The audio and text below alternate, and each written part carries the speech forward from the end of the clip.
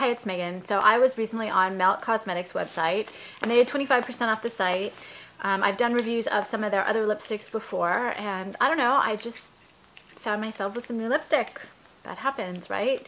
So in this video I've got two shades. I've got Dark Room, which is on my lips right now, and I've got 6x6, and then I will put a link to the video description, the video reviews for the other lip shades that I've done, one of which I'm shooting at the same time as I'm shooting this one, so who knows which one will end up going up first. So there should be 3 reviews total.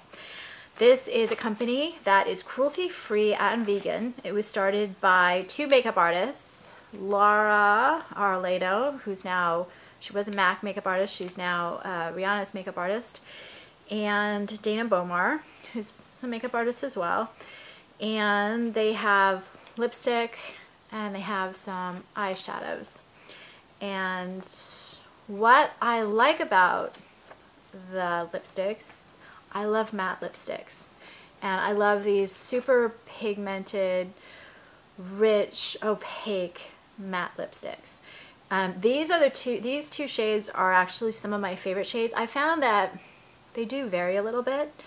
The best of them, they kind of fade down into this really beautiful finish, which I love. I think it's beautiful.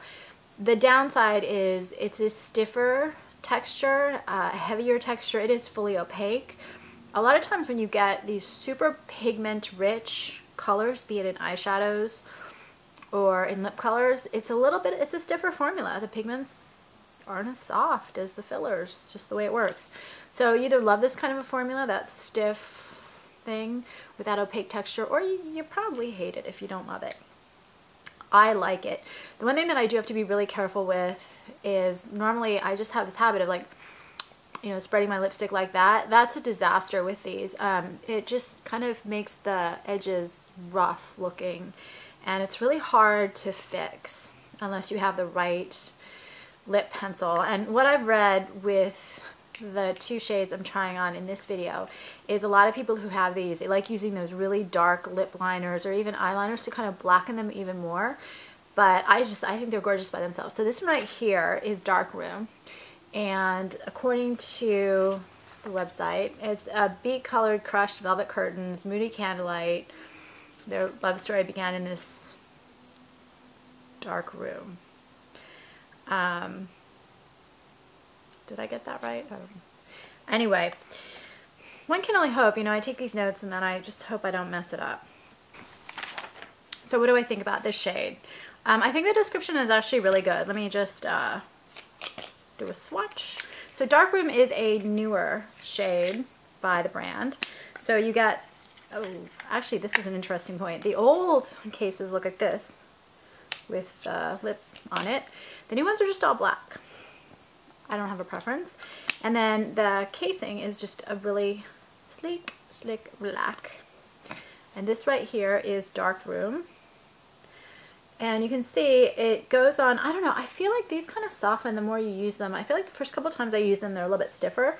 But you can see it definitely does look like a crushed velvet curtain, beet color, very, very rich. You can see kind of I can see a little bit of purple in it. See a little bit of brown, a little bit of black, as opposed to it being more of a red shade. And I like the blackened look on the lips. It does have a crushed velvet look, which I think is beautiful. And these wear well. Some shades I found wear better than others. And these wear flawlessly, I would say about close to 3 hours. The one caveat I would say is that with the pigmented colors like this and the stiffness of the formula, you have to be really careful to dry right on the inner lips. And I have to use a Kleenex, something that really, really dries. And then if I see fading or whatever else, I see it right in here. The rest of the lips actually do wear well. They're also can be drying. A lot of people will write that when they review these, that they can be very drying, so they have to exfoliate first, sometimes put a balm on. I don't have dry lips, and I personally don't have that problem, but I would still recommend it.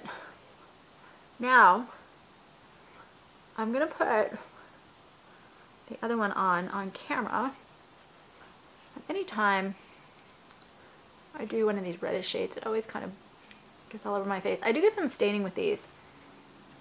And every time I use these types of colors, I'll wear them on my arm right here for a couple days and see what happens. And these lasted about 2 days. I still shower. I just don't apply soap to it. But they lasted that long. Anytime I talk, that dry spot's going to go away. So the next one is 6 by 6. And I like to put these on camera so you can see how it applies. You'll see how stiff it is. The good thing about the stiffer formula is you can really line your lips.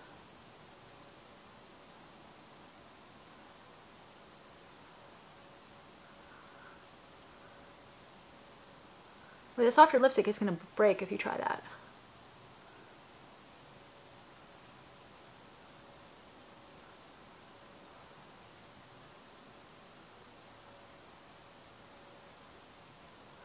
But because it is so stiff and opaque, you also have to be really careful to line your lips and to get kind of just slightly out of the lip line, or you could draw on a lip that isn't even yours. It's just totally wrong. Ah.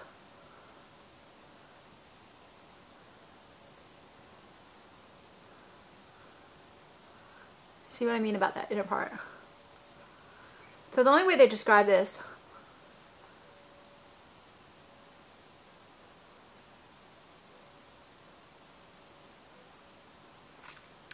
on the site, it won't be a perfect application. You can see it takes some work on my end. They call this Welcome to the Dark Side. And it is just a really beautiful kind of brown undertoned with a black kick undertone red.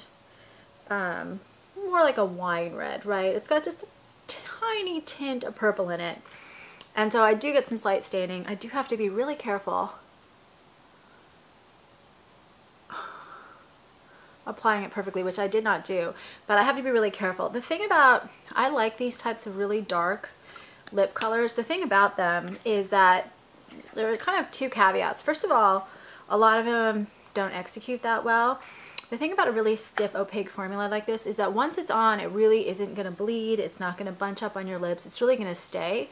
And I've tried so many of these types of shades and they just wear horribly. And anything that's super different from your natural lip is going to show when it's not wearing, because it's so different.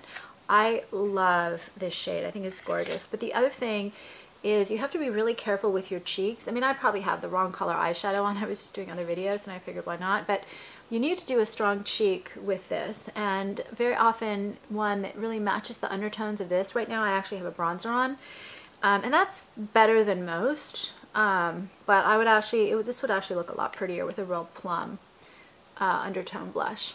And the eyes actually don't matter that much. You can either go for like a nude eye, or you can go for something with a lot of black eyeliner, although I actually don't think this looks that bad. So anyway, these are them. You either love or hate the formula.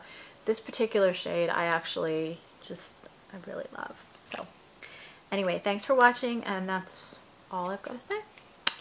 Bye-bye.